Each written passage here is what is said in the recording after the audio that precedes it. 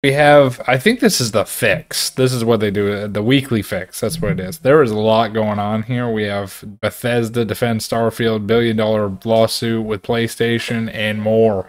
And by more, there's a bunch more sections, so let's go over it. I'm Stella Chung, and this is the Weekly Fix, the show where we round up all the gaming and entertainment headlines you missed this week. We're back for a week off, and we've got a jam-packed show for you. Everybody's posting the longest videos possible. Negative reviews of Starfield. Nearly half of CDPR is working on The Witcher 4. A major PlayStation lawsuit is moving forward in court. Marvel's movies are in for an interesting 2024, and there was a major shift at Lucasfilm. Shift at Lucasfilm. That's not even half of it. I wasn't kidding when I said we had a packed show for you. So, yeah, without it looks wasting any huge. more time, Like there's a let's get lot. to the first story. The fix. The fix. Bethesda has taken the unusual step for a AAA video game developer of responding to negative reviews. I've seen this. Representatives of the Microsoft-owned company have been replying to negative reviews on Valve's platform since early November amid Starfield's mixed user review rating of 69%. Many of the this game got like 10 out of 10, 8 out of 8. Like this one, posted on November 6th from a player with 56 hours in Starfield. Boring and overrated, there's a wide universe to explore filled with infinite planets. I understand they have to do that to sell you on the idea that this is a whole universe, but that doesn't make the game more fun. You can land on any planet and explore the copy-pasted locations. You will see the exact same locations from one end of the universe to the other and everywhere in between, as wide as the ocean and as deep as a puddle. You can explore everywhere, but why would you want to? This review sparked a response from someone called Bethesda Kraken Developer, who signed off their post as coming from Bethesda customer support. Watch this. Greetings! Thank you for taking the time to leave a review for Starfield. We are sorry that you do not like landing on different planets and are finding many of them empty. Some of Starfield's planets were meant to be empty by design, but that's not boring. Quote, when the astronauts went to the moon, there was nothing there. They certainly weren't bored, end quote. The intent of Starfield's exploration is to evoke a feeling of smallness in players and make you feel overwhelmed. You can continue to explore and find worlds that do have resources you need or hidden outposts to look that was the never stop exploring. Reaction, I guess. That was the response. Bizarrely, the response quotes Ashley Chang, Bethesda's managing director, who uttered the phrase, when the astronauts went to the moon, there was nothing there. They certainly weren't bored, in a New York Times feature published ahead of Starfield's September launch. But it's not like this is some famous quotation. Why are they quoting their coworker? Here's a more recent response, again from the busy Bethesda Kraken. All right, let's see this one. I don't know if I've seen this one. Starfield player with over 76 hours on. Yeah, that's in real life. It's a game. You can fly, you can shoot, you can mine, you can loot. Starfield is an RPG with hundreds of hours of quests to complete and characters to meet. Most quests will also vary on your character's skills and decisions, massively changing the outcome of your playthrough. Try creating different characters with backgrounds and characteristics that clash or are the opposite of previous characters. You will feel like you are playing a totally different game. Put points in different skills from a character you've previously created, and you are now faced with completely different decisions to make and difficulties to encounter. There are so many layers to Starfield that you will find posted this last. What do you mean? After playing for hundreds of hours. So Bethesda is responding to reviews that say Starfield is boring by saying, nuh-uh. While indie pretty much that's the response all the time, big publishers like Bethesda rarely get stuck in, which makes these responses noteworthy. Why would Bethesda bother? It may be trying to steer Starfield in a more positive direction, mindful of that troublesome mixed user review rating. Starfield is currently the lowest rated Bethesda game ever on Valve. Oh yeah, that's Fallout true. 76 currently has a mostly positive user review rating of 76%, if you're wondering, and management will no doubt be keen to address that. Of course, there's a risk that comes from responding to negative reviews, particularly when you use them to insist landing on planets isn't boring. What's his name? Who's the head of Bethesda? That dude was so excited for this game to come out, and he made everybody else super excited to come out. I know, I saw it. Ted Howard, post-launch story expansion pack in the works called Shattered Space, and development chief Todd Howard told IGN in an interview earlier this year that Bethesda plans to release a lot of add-on content for the space exploration game. Moving on, nearly half of CD Projekt Red is now working on The Witcher 4, codenamed Polaris, following the release of the Cyberpunk 2077 expansion Phantom Liberty.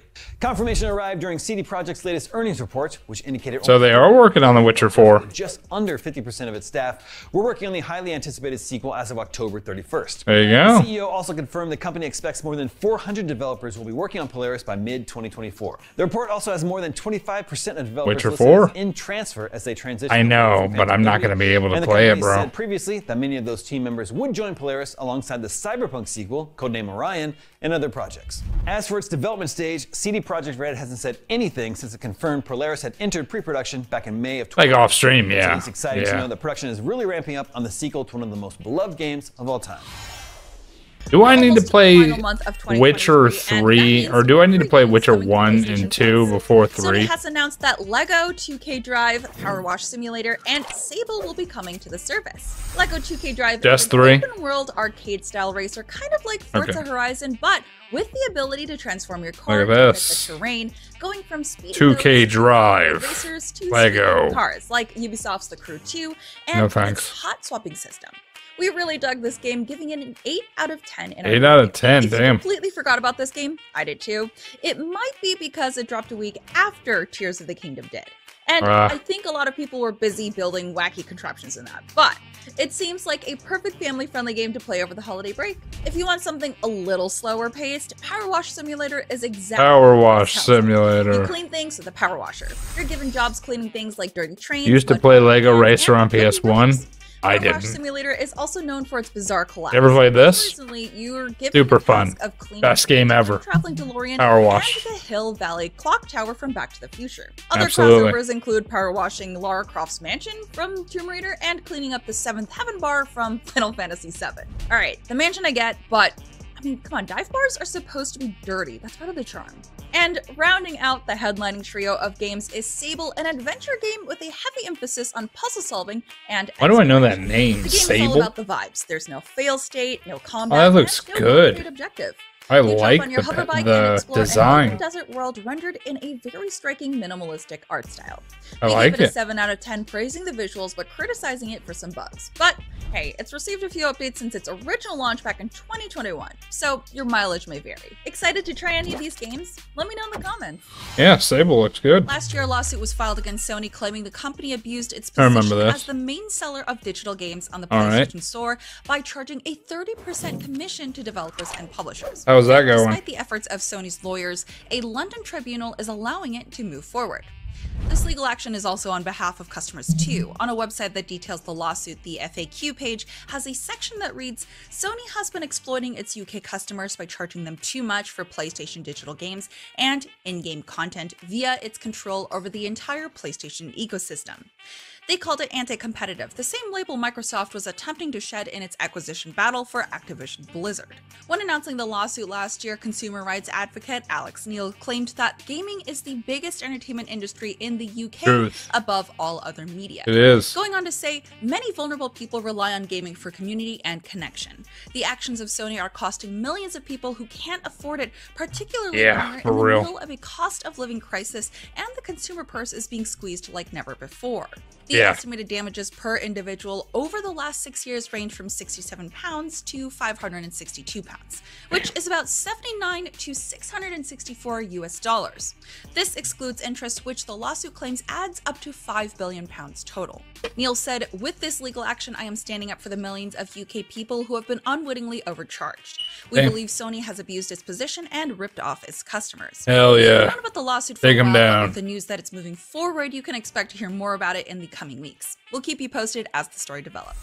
So sticking with the theme of players preferring old games over shiny new ones, the 17-year-old real-time strategy game Empire at War. Empire at War is still I don't think I ever played that. Released in 2006, Empire at War takes place We've seen some of this, haven't we? Original trilogies, but it's the multiplayer that's kept people around. Online functionality died in 2014, but then was revived through the Steam version with workshop support. Earlier this month, developer Petroglyph updated Empire at War with a maintenance patch that made minor bug fixes, player balance changes, and optimized performance. The latest patch after that update converted both Empire at War and its expansion Forces of Corruption from I remember hearing about this. Where did I hear about this at? Solving a lot of memory bugs and crashes. Petroglyph also addressed multiplayer out-of-sync issues and numerous gameplay fixes, addressing balance and incorrect unit behavior.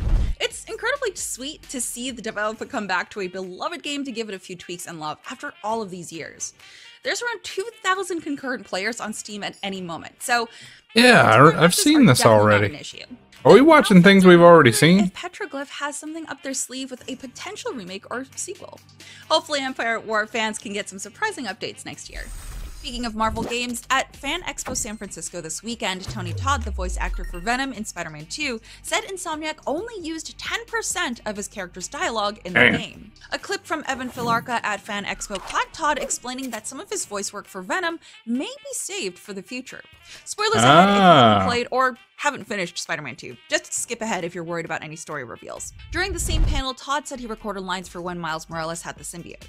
Those scenes were obviously scrapped, so fans are now speculating this could lead to a potential spin-off or DLC.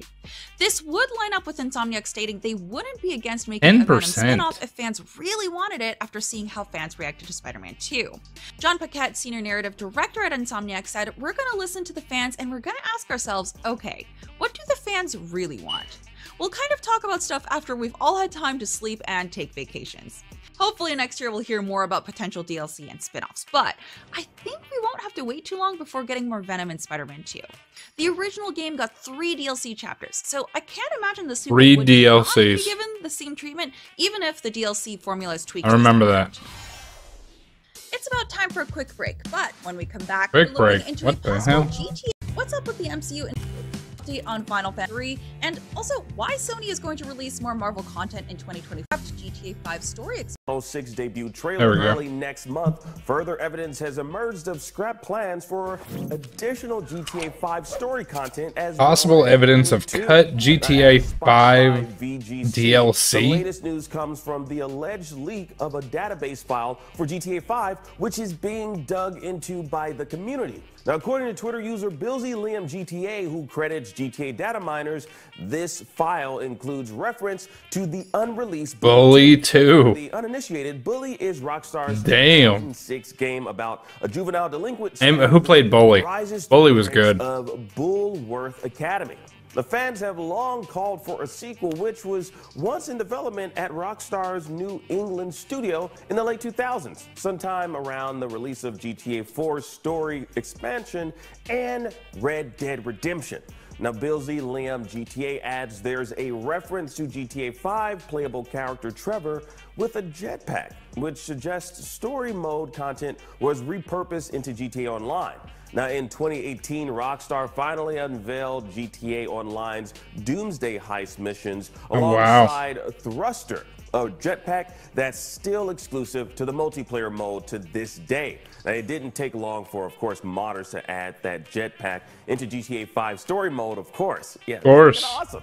Now, GTA 5 never did receive significant story DLC despite the constant call from fans. Now, Rockstar instead focused on a money printer GTA Online, which, of course they did, on from GTA 5's initial release, is still going strong. Now, meanwhile, Twitter user GlowDevs reveals reference to CNC, which is thought to relate to the Cops and Crooks mode that was reportedly intended for GTA Online.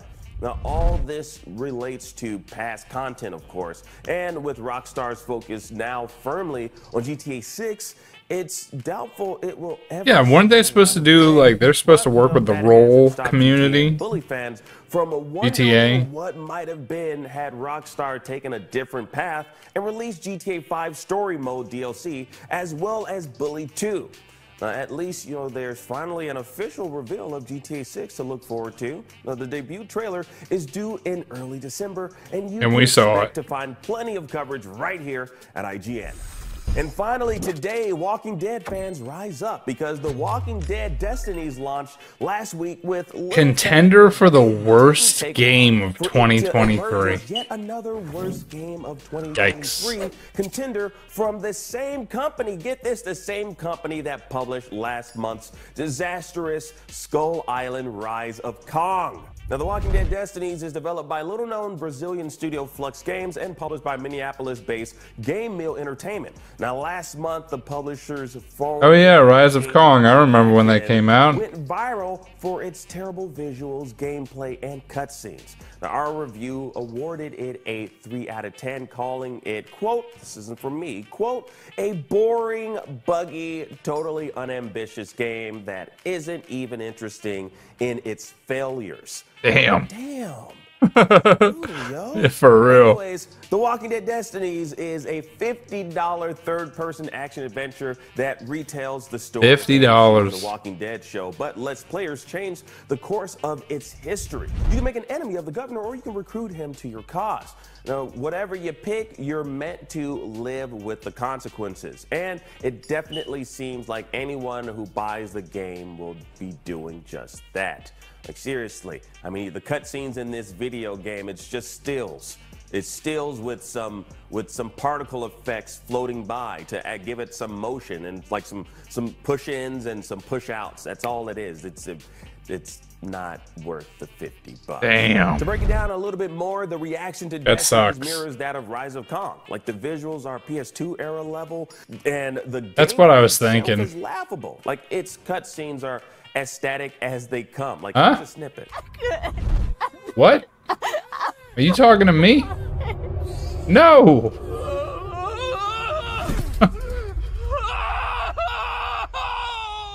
Damn, $50 for that. Well, consider yourselves warned. Now, yes, I do. Destinies launched last week on PlayStation 5, PlayStation 4, Xbox Series X and S, Xbox One, and Nintendo Switch. I think it's also. You're talking to me. Check over there if you really want. I know. I always say that. Also, a PC version via Steam is due out December 1st. Square Enix has shared a ton of new yes, I do. and screenshots for Final Fantasy VII Rebirth alongside a Red 13 narrated trailer. While the story is just a story so far catch-up, that will be included in the game's main menu. Recap trailer for Final Fantasy on Final Fantasy VII Remake. 7? Square Enix shared plenty of other bits of information too. What's the one you guys keep telling me to play? Characters and more.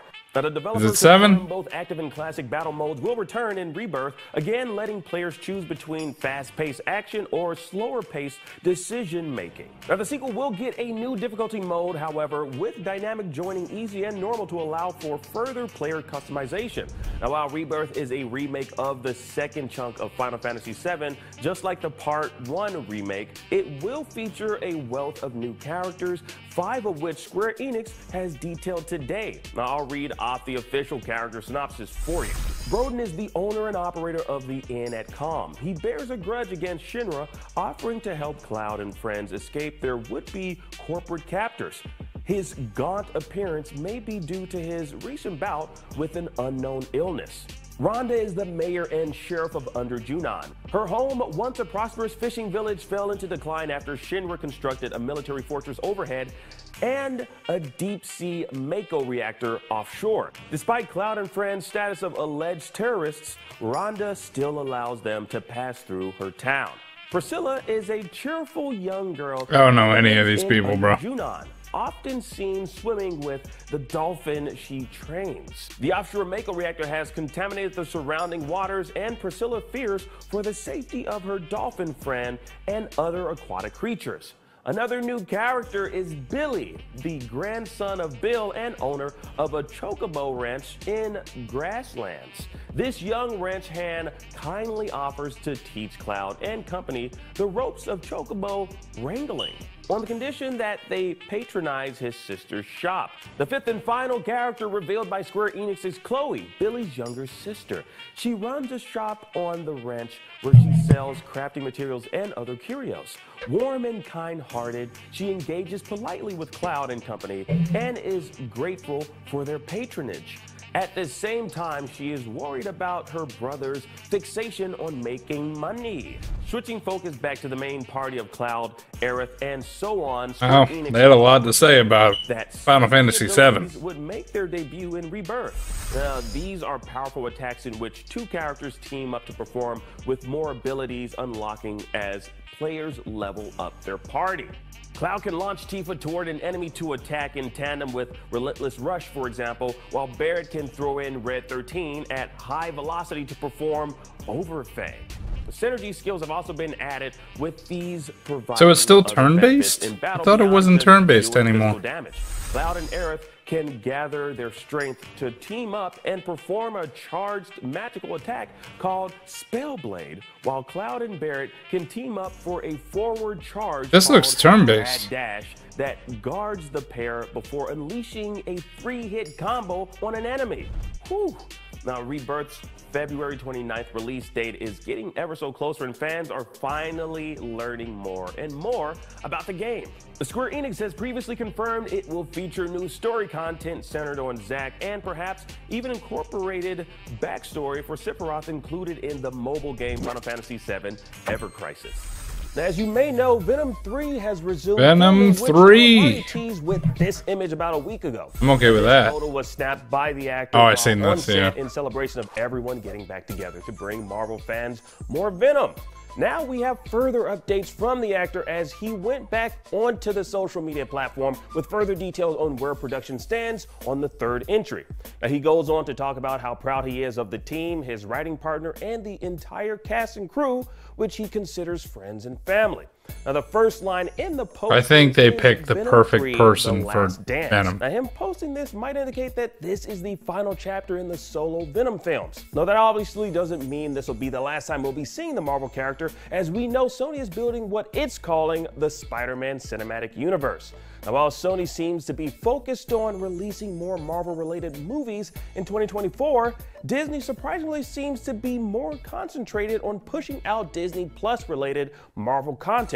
Now, so far, Sony has Madam Web, Kraven the Hunter, and Venom 3 all releasing in theaters sometime in 2024, whereas Disney's Marvel Studios only has Deadpool 3 slated to release next year. So Sony's got 3 movies coming out next year. Streaming schedule, there's 5 coming in 2024.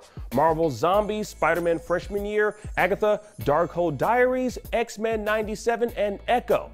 Now, I'm excited for 3 out of 5 of those. Now, I'll let y'all guess which one. Here's a hint. They're all animated. Now, Disney's Marvel movies have seen lots of shakeups, and that's without taking into consideration the actors and writer strikes earlier this year. Now, a great deal of MCU's movies suffered setbacks due to script rewrites, directors and writers leaving projects, and many other real-world factors, which saw Marvel Studios pushing back the majority of its MCU slate. And honestly, maybe it's for the betterment of this particular. No, the strike was caused by them not making enough money. It's been a strong year at the box office for Marvel Studios. So the director, they said that they weren't being paid enough. Actors were saying they weren't being paid enough, and then directors started jumping on board saying they weren't getting paid enough either. With its 3 Marvel-related films, while we'll be getting quite a few Disney Plus shows to keep Marvel fans interested in what's to come from Marvel. And for all those Spider-Verse fans out there, Beyond the Spider-Verse currently is not on Sony's 2024 release calendar, which means it likely won't be hitting that March 2024 release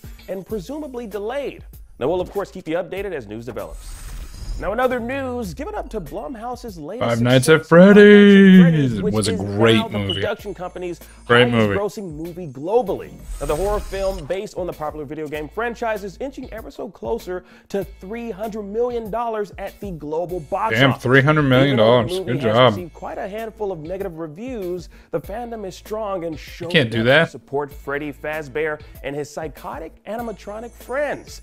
Now, Blumhouse has been on quite a box office tear these past couple of years, with 2022's The Black Phone and this year's Megan proving to be quite successful for the company. Megan was okay. Megan wasn't really that good, to be honest. Here's hoping we'll see a FNAF 2 in live action. Oh, we will. They've already said there's going to be 3 movies. For a lot of Star Wars nerds already, is about to be even more involved with that galaxy far, far away, as he's stepping into a new role of Chief Creative Officer at Lucasfilm. The announcement comes by way of an article by Vanity Fair in which Filoni explains how this changes his involvement, saying, quote, "In the past, in a lot of projects, I would be brought into it. I would see it after it had already developed a good ways." He continues, "In this new role, it's open up to basically everything that's going on. When we're planning the future of what we're doing now, I'm involved at the inception phase." Nice. Filoni will work alongside Lucasfilm President Kathleen Kennedy and Head of Development Carrie Beck. From the sound of things, it seems like he might be playing a similar role to Marvel Studios' Kevin Feige. How that'll pan out, we'll have to wait and see.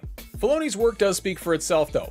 Most recently, Filoni oversaw the Disney Plus series Ahsoka, whose titular character he co-created for the Clone Wars, and which featured a number of other characters from Rebels, which he's also the co-creator of. Filoni worked closely on the Clone Wars with George Lucas before the Star Wars creator sold the company, and The Mandalorian is a result of close collaboration between Filoni and Jon Favreau, so he's definitely earned his new job. There are a handful of Star Wars movies in various states of development, one of which Filoni is currently attached to direct, and his new role at Lucasfilm certainly makes it seem like it has better chances of actually coming out, which is more than you can say for a lot of the Star Wars movie projects that have been announced or were heavily rumored over the last decade.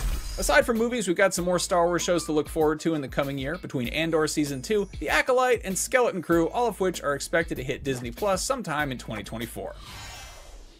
I'm Stella Chung, and that was your weekly. That was the weekly fix. Saturday with more of the biggest gaming and entertainment news. Damn, they're making more Star Wars shows? What are they making more Star Wars shows on? Like who? Anyway, that was a weekly fix. Good news, bad news, news we already knew, right?